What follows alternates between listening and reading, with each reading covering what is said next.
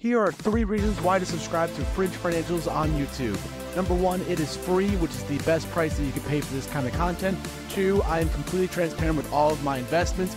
And number 3, I have a variety of educational videos every single week. Now let's get on with the video. What is up, YouTube, and welcome back to another Fridge Financials video. And today I'm going to be introducing a stock market options trading challenge. And the goal here is to try to outperform the S&P 500, which is an average return of about 10%, give or take, plus or minus inflation and everything else. So if you're excited for today's video, make sure that you smash the thumbs up button and subscribe to the channel if you've not already done so. We have just eclipsed 40 subscribers, which is absolutely fantastic, and the support has been absolutely awesome. So what I want to do today is kind of do a shorter video and break down what the challenge is, what my goal is, how I'm going to track it, and you guys can come along for the journey. So hopefully I've learned something new even in today's video, and without further ado, let me show you what I'm doing. In my Robinhood account, as you can see right now, we're at $35,000. Again, the market has just closed. It is currently 4:04 p.m. on Friday, so the market is now going to be closed for the weekend. And you can see right now my buying power is at $5,121.44. Now, what I've done up to this point is I've closed down my positions on DraftKings, on XPeng. I think this is those two I had right now. Right now, my Robinhood one is about to be expiring worthless, which is absolutely awesome.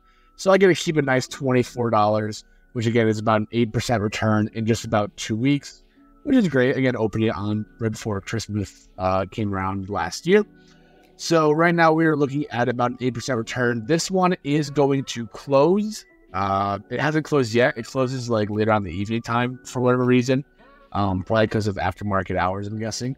This one is going to close. It's going to open up an extra $300 of collateral into my position. So I will be having $5,400 in trading power, buying power to trade options to try to outperform the S&P 500. So what I'm going to be doing on this channel, on the YouTube, on Instagram, if you haven't already followed me on Instagram, at Fridge Financials. Again, we're at 1,630 awesome and amazing followers. If you've not followed it yet, you're missing out on some really cool content. As you can see here, I'm posting about the new year, some new goals. Again, these are the new goals I'm looking at for here. So you can take a look. That's the Intel one as well. So we'll get a lot of really cool things here. But anyways, beside the point, I'm going to be putting a lot of the highlights of my trading on Instagram as reels. So if you don't feel like watching this whole YouTube video about my charting, my position opening, my closing, my thought process, you want to just be like, Fridge, what did you trade? What did you open up? What are the numbers? You know, follow me on Instagram at Fridge Financials, and you'd be more than happy to get an update in about a minute for that one. So, well, for those people who are here and watching this video, looking for those longer term contents and looking at what I'm doing here, again, the YouTube channel is where it's at. So what I have, again, is I'm at this 5,000. I'm going to give myself basically the starting buying power of $5,400. So my focus is to take this $5,400 and to outperform the S&P 500 historical average, which is about 10%. So all that means is that I will have to essentially, and again, I can show you, I always love to go on the calculator. You guys have already known if you watched the videos. So if I had $5,400, I was typing $5,400. And again, if I was to outperform, if I was to match the S&P 500 after everything else, I would have to trade and make $540 for the year to be at the S&P 500 historical average.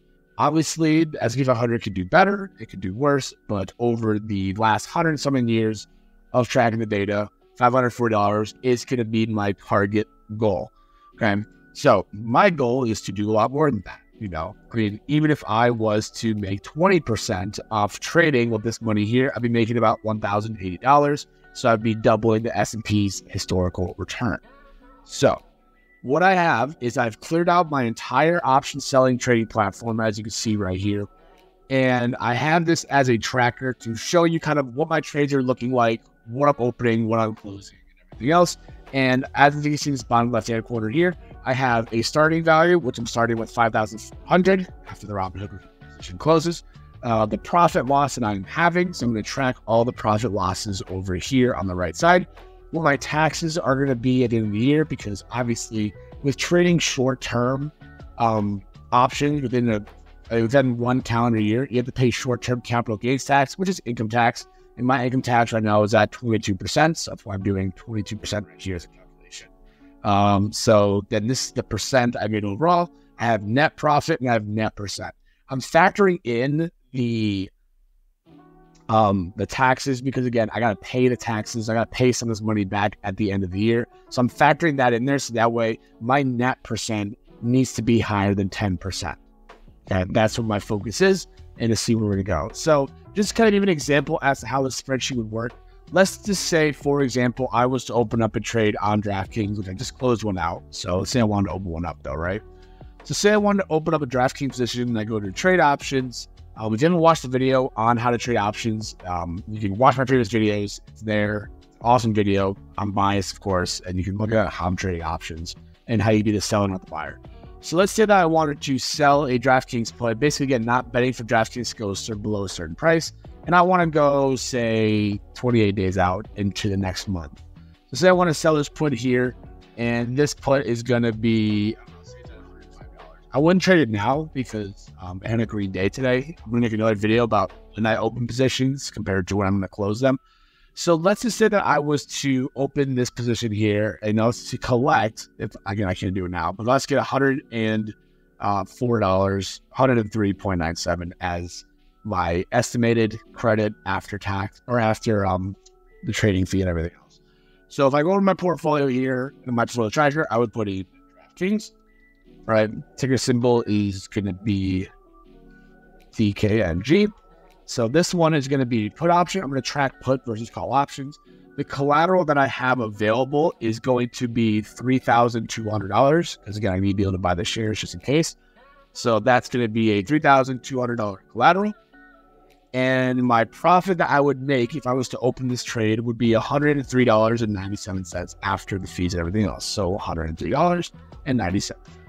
And as you can see right now, the whole spreadsheet fills it. This trade would give me a return of about 3.25% in this one trade. So you can see here, my profit is about $104.